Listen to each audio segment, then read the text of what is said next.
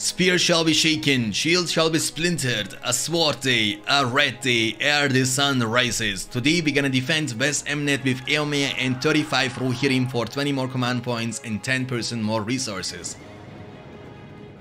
Let's get it started. West Emnet, the greatest region of Rohan, where lie the largest cities and fortifications of the Riddermark. Should these cities fall, their people will become refugees. Oh yeah, you heard Gandalf, guys. Destroy all Isengard forces. Men of Rohan. Destroy all Isengard forces. Say no more. I got you. Riders of the Mark. Riders of the Mark. Rohan must stand. So let's group the Rohirrim in this battalion with Eomer in number 1 and the Rohirrim archers in number 2. Let's build some farms inside the base to get some more money.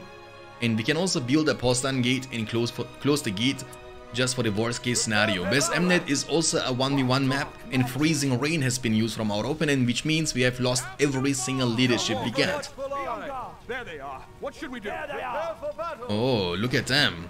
Men of the Riddermark. Let's trample them down. Let's kill this settlement. This, oh, they don't even die. They have heavy armor too. They took no damage from the trample. I mean, we have no leadership, but our Rohirrim are also fully upgraded. It's kind of questionable. So hold on a second. Let's kill this first, and then we need to kill the pikemen as soon as we possibly can with our Rohirrim archers. Let's also use the wedge formation to deal more damage. Let's peel back. Our pikemen are not dealing, our Rohirrim archers are not dealing that much damage. They are following us. Let's use fire to kill them a bit faster. Hopefully it's gonna be enough to burst them down. Yes, it is definitely more than enough to burst them down.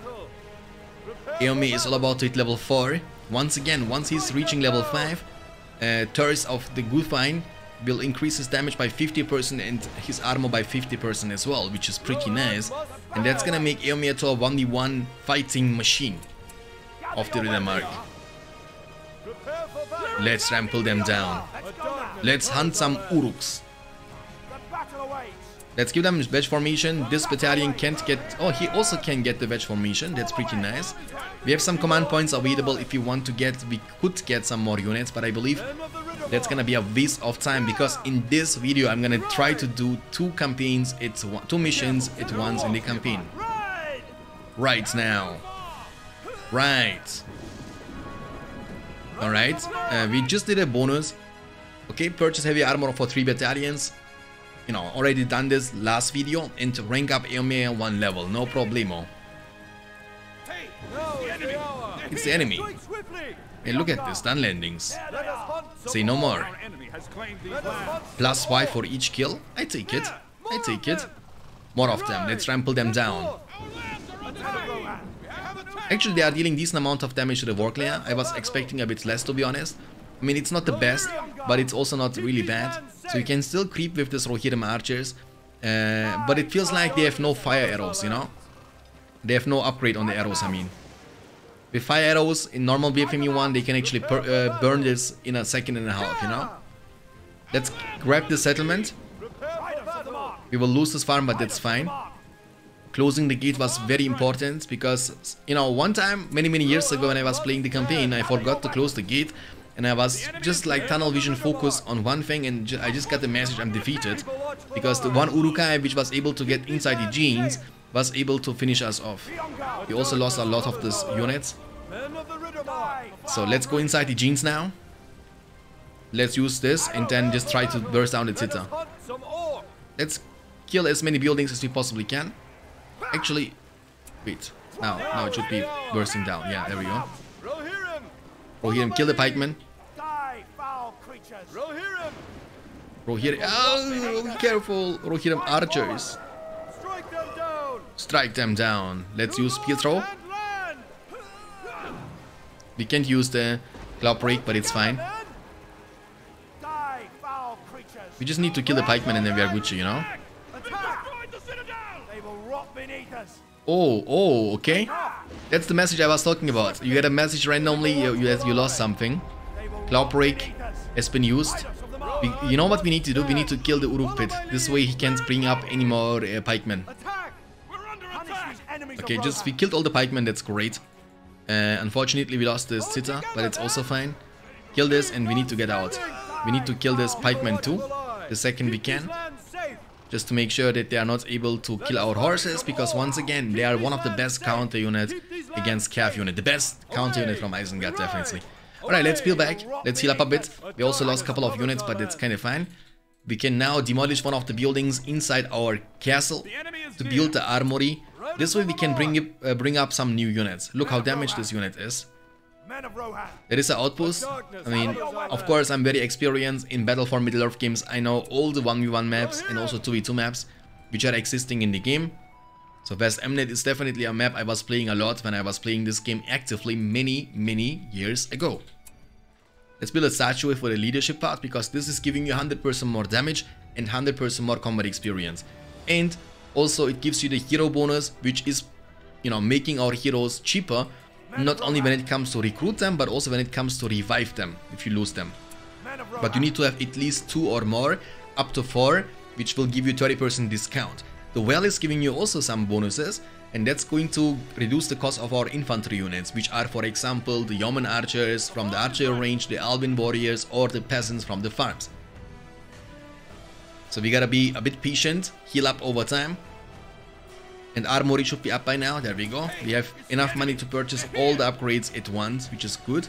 We have only one single settlement outside. We didn't even purchase this one behind our base, which is a mistake. But we have almost full base with farms beside one single slot, which means we should be fine, you know. They're also healing up over time. And, you know, when it comes to build the army worthy of Rohan, you need to make sure that your units are highly leveled, that you are always full on command points with units, because you need to keep in mind that this very army you are able to see right now is going to be the army which will arrive in Helm's Deep to save King Theoden, okay? Alongside with Gandalf, of course. So that means keeping those units alive for each mission to be able to increase their levels, with that also their strength and power, is crucial if you want to have an easy time defending Helm's Deep and also later on defending Minas Tirith. Okay, so let's go for the attack. He was also rebuilding the fortress, which is something I like to see. Because once again, we are playing the hard campaign. That's not the easy one. In easy, if you kill the buildings once, they will never replace that. I believe it's the same situation also in medium. Burst it down with fire, arrow. Last man standing, okay. He has no more pikemen, so I'm not worried about the situation, not even a little bit. He can go for a juicy trample. He has double Uruk pit, they are both actually level 2. He has to recruit whatsoever some pikemen very soon. Let's use heal. When it comes to build armies, you know, you will of course get the chance to play first of all with Rohan until Helm's Deep, and then after Helm's Deep is defended, you will also get the chance to play with the Gondor army, with Faramir. And I like to split the army, you know. Rohan is known as the Riddermark faction for the powerful horses. Rohirrim archers, Rohirrim, and even now the elite unit, the Royal Vanguards, you know. So we gotta keep the Rohan army with horses exclusively. And the second we get to play the Gondor faction in the campaign, we will build Gondor with archers exclusively. Because if you don't know the... say it. If you don't know, the Rangers from the Gondor faction are my favorite archers in the game. We also lost a double well here, unfortunately. I was not paying attention once again. He has no pikemen, so we can just go for a trample. But you can see the trample damage isn't that great anymore. Eomer is level 4. Might get even level 5 very soon. Once again, once you get all the upgrades from your armory, just demolish the armory the second you can. To build something else what you might need, because you won't need the armory anymore. Okay, we are taking so much damage actually from these units. And the nerf is hitting like a truck, to be honest, guys. They nerfed the trample damage against units. So your trample isn't dealing as much damage anymore in this mod in compared to Battle for Middle-earth 1. Normally in BFME 1, if you have full upgraded Rohirrim and they trample the Uruk-hai will not, you know, most of the time instantly die as long as Eomer is nearby and gives you crazy amount of damage leadership, 50%, which is pretty nice. In the, you know, and once again in Battle for Middle-earth 1, leadership is able to stack with each other, which means you can get also Theoden leadership to the nearby allied units as well as the wedge formation from the horses itself can also be stacked with the leadership you get. So long story short, you can get your Rohirrim hit like an absolute truck. Trust me on that one. Okay, let's kill this settlement. Hold your ranks, riders of the mark. We will get also some units on the field from the archer range to get it to level 2. And let's keep moving. I don't know if he actually was able to purchase this outpost at the top left side of the map. Not sure. Rohirrim. I need to sacrifice those archers though. Maybe I will just keep them, I don't know. So we have some archers in the worst case scenario, you know what I'm saying? Let's keep them alive, I guess. And wait until the elven... let me check something. When they are level 2, I mean they have nothing, they have no ability as you can see and tell, right? So unlike Rohirrim, they get the for Death and Glory charge, which is gonna make them a bit stronger. They are level 2, not true, level 3 now. Okay. Skirmish. I wanna see the damage output against buildings, let's see. Oh, pretty good actually. And also elven fletching. This guy has unlimited resources, he's recruiting units all the time. Keep them at a distance. Let's give them also everything what they need. Fight. Hit your marks, men. If you are getting attacked like that, always switch to the normal formation. Because the normal formation is gonna make you 50% tankier. In a situation like this, always always switch. We need to help them. We need to help them. We need to make them survive this. Because as you guys know, as I mentioned many times on this channel, Uruk-hai are the strongest units in the game. The fastest and the strongest swordsmen in the game. For Death and Glory, Eomer. Beautiful trample. Okay, let's keep moving on to the well. Actually, we can fight this, no problemo. Just fight this. Once again, no pikemen, no problem. Let's use heal. Enough time wasted. Let's go for a victory. Let's go for a W, guys. Let's go for Death and Glory. Just like in the films, we are using Cloudbreak. And I'm actually surprised that Cloudbreak is only for 3 power points, because it's a busted ability. Even though I'm personally thinking that Darkness and also Freezing Rain from Isengard are just a bit stronger than the Cloudbreak from the Gondor or Rohan faction. Especially in the mid to late game. But Cloudbreak, you know what would be a great add-on to Cloudbreak? And it's a thing, by the way, it's already existing in BFME to the Rise of the Witch King. The second you use Cloudbreak against Mordor, the trolls are turning into stones. Which could be a great addition, you know? To what Cloudbreak would be a bit better, a bit more useful.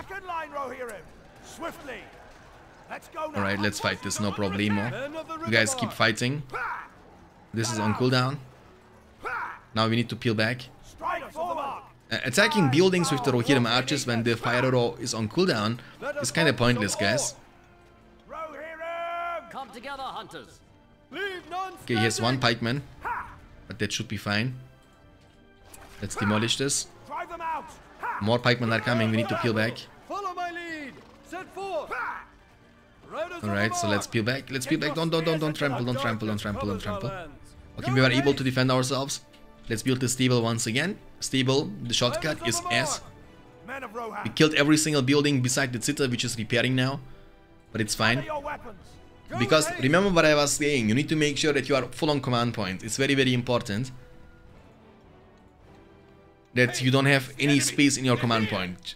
If you can even extend your command point, get even more units than you are allowed to. Heal up over time at the well. And the reason you might be asking, okay Shanks, why are you building only horses and Rohirrim archers? It's simple, because I personally like the mobile units a bit more. This way I can hit and run, I can be more mobile, I can actually go for a defense if I have to. In some bigger maps, which we will get to play very soon, we will get to play on maps for 4 players, 6 players, 7 players, even 8 players. And then the distance between the opponent base and our base is gonna be huge. And you need to be mobile, you need to be moving around a bit faster. And with infantry units, especially like tower guards and soldiers and peasants, it's quite difficult. They are not weak, don't by all means, they are hitting like a truck, they are really strong and tanky. They might be even a better choice in some circumstances. But unless you get, once you get the glorious charge on your Rohirrim, they are the best units in the game by far. The amount of leadership you are able to stack for the Rohirrim is kinda insane, if you ask me. Okay, you wanna fight? I'm down fighting. Stay Come sharp. together, hunters. Come together, hunters. Raising the banner of Okay, we are full on command points now. That means we are not able to recruit any more units, guys. And this guy is actually rebuying and everything, you know, what's going on? Let's use fire and kill this. With fire, it's gonna be easy to kill this in a second and a half. We need to destroy the Uruk pits. He was also building towers. I'm actually curious if he was able to buy the outpost, because on the bottom right side there is another outpost on this map, West Emnet. Okay? Riders of the Mark. I mean, I'm really looking forward for the Helm's Deep mission and also for the Minas Tirith mission. So far, I was having a lot of fun during the missions and campaigns in the Shadow and Flame mod. I think they added some great, you know, features, new heroes, new units are existing now in this game, which is pretty dope. So let's focus down the buildings, actually. I want to just kill the buildings now. Their command points kept. Can't get any more units anyway. Is this the special unit? Yeah, but actually this special, I'm a bit disappointed from the special unit you are able to recruit with the Rohan faction. I'm curious about the special unit you will be able to recruit with the Gondor faction though. We might be victorious now. We have 10,000 plus resources. All we need to do really is to kill this. Never shall they return. And nope, we are not victorious just yet. So that means he has potentially this outpost or the outpost at the bottom left side. We will see. We will take a look into that. But first of all, let's capture this castle so he can't buy this one. We gotta use Cloudbreak and write them down. Cloudbreak is also reducing their armor and speed. So, with, you know, the thing is, Cloudbreak only works on units when they are level 1. As long as you don't have fear resistance. Fear resistance you get with level 2 already in this game. Or when there is a hero nearby, like Gandalf for example, and you get fear resistance from his leadership. Okay? So that means once the units are level 2, Cloudbreak stun would be absolutely useless. That's why stunning all alone wouldn't be enough. That's why it's able to break first of all through rain and darkness and reduces their armor and speed even when they are not stunned. Because this can't be nullified, this can't be negated, you know? Okay. Men of the Riddermark. He actually gets so many done landings on the field. Go for a juicy trample. Spear throw, Eomer. Darkness. For death and glory. Oh my goodness, this guy's actually so many units on the field. And they don't even die to the single trample. Let's kill this building. With fire upgrades, it's easy. Let's switch formation to get a bit tankier. Let's go inside. Let's make wells here for the sustain. Even though we don't need it. You know what, it was kind of waste. We can always go to the outpost instead. I think that's a better choice. We also are able to get us another unit. Where are these units coming from? I'm actually confused. Let's destroy this. Okay, you guys can help. You can also put these archers normally inside the jeans, but I think that's not possible in the mission. Their command points kept. And now I believe we will be able to extend our command points. Yeah, we are definitely able to extend our command points. Do you see that? The reason was because some units were not able, some units got killed, but not the entire battalion. And as long as you can save one single unit from a battalion, you will be good to go. You know what? We're gonna check this area with the archers. Stop being on vacation. We also can join them with the second army liga. Oh, what am I doing? Okay. So let's group all together.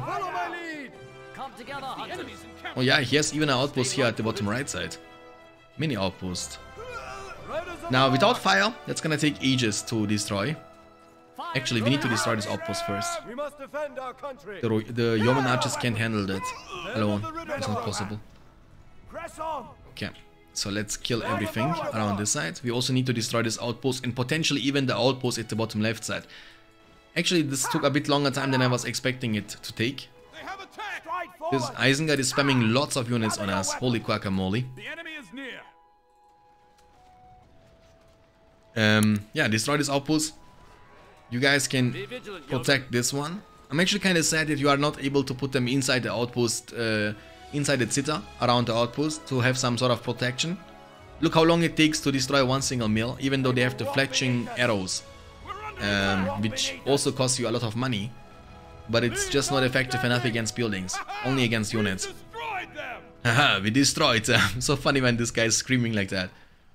Okay, go for the trample. There we go, finally, we destroyed this outpost, that's great. Money is not a problem, we can't recruit any more units, but what we can do instead is build those Rohan guard towers, which is a brand new structure for the Rohan faction, doesn't normally exist. I want to see Eomer from closer distance.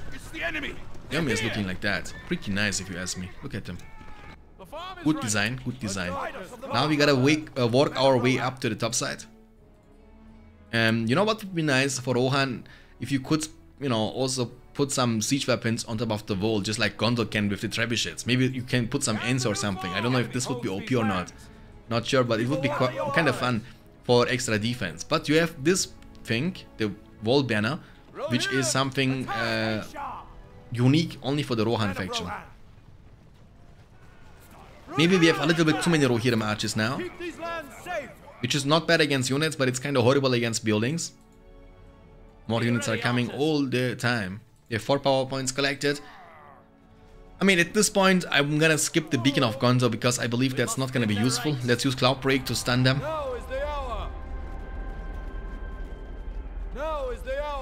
This way our archers can deal with them, no problemo. Once again, they have leadership around the statuary. They are dealing 100% more damage. And also leveling up twice as fast. Oh, he's using War Chant. Hey, hey. Let's use... Actually, they are dealing so much damage to us. What the heck? Okay, +5 for each kill. Let's make triple well. Level 5 Eomer, that's good. They are losing so many units, holy moly. I have Sauron to see what's going on. This guy is smart. Look how Rohirrim archers. They are not dealing as much damage as I need them to deal. I don't know if they have heavy armor. No, they don't have. But they are the special units from the faction. Okay, now it makes sense. Now it makes sense. Did we lose the special unit? Yeah, we definitely lost the special unit. So we are not special anymore, huh? I cannot believe that. That's unfortunate, man.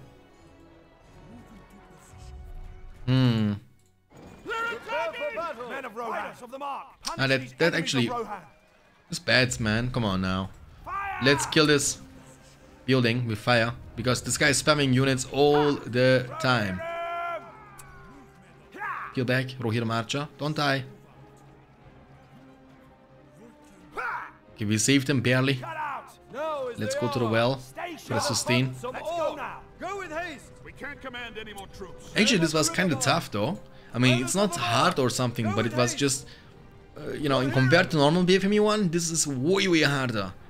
The amount of units this Isengard was spamming on us was kind of crazy. Okay. Luckily, he's not getting any Uruk pikemen, but the nerfs to the Rohirrim and the fact that they are not enough now to... Oh, hold on a second, I want to see this. Let's use this. Oh, look, it's like he has like a fire sword now. Do you see that animation, guys? Looks pretty nice. They have also level 5 Rohirrim. Riders of the Mark. He's not dealing that much damage to the buildings, which is okay. And that's the last remaining outpost, ladies and gentlemen, from the Isengard. And he keeps rebuilding stuff all the time. He keeps getting more and more units on the field all the time. You guys need to peel back. They are damaged. You guys can keep fighting.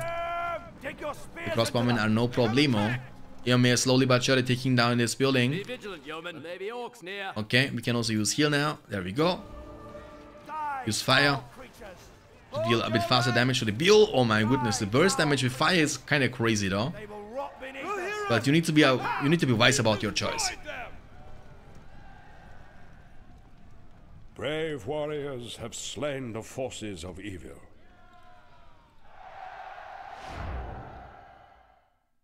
GG, well played. We are victorious, guys. Very, very soon, and trust me, it's gonna be sooner than you might think, we will be able to defend Helm's Deep.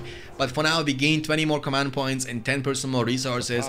Looks like we will keep fighting with Eomer's army. Still swarm across Rohan. I think we are going to attack Westfold.